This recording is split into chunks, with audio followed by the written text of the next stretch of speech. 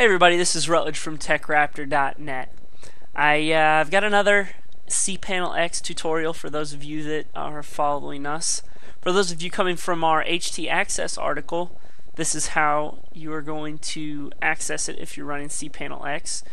If you don't have Cpanel X, please leave a comment below and I can definitely get a tutorial put together on how to change your htaccess.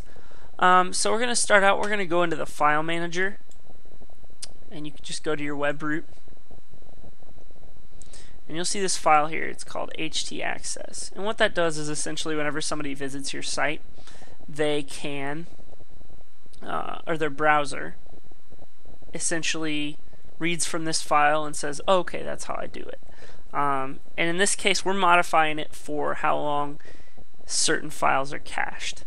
We're going to set it for about 1 year and 50 seconds because Google really likes that, mainly because every time you access our site after we have this set up, it's already saved in your cache, so it actually speeds up the amount of time it takes for you to view the site. So we're going to go ahead and hit edit. We're going to hit edit again, and you're going to see a whole bunch of stuff. All of this is stuff particular to our WordPress site. As well as if you have a different type of site. Joomla, I believe, has its own settings and things like that.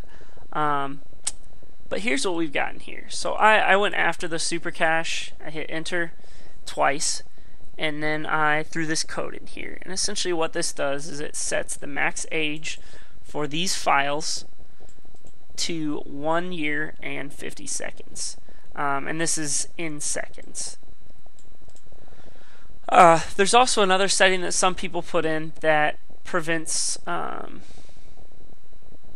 it updating any cached files. I removed that. I did not want to put that in there because we do update our site so often. But other than that, that's pretty much it. You can copy and paste the code in our post, and yeah.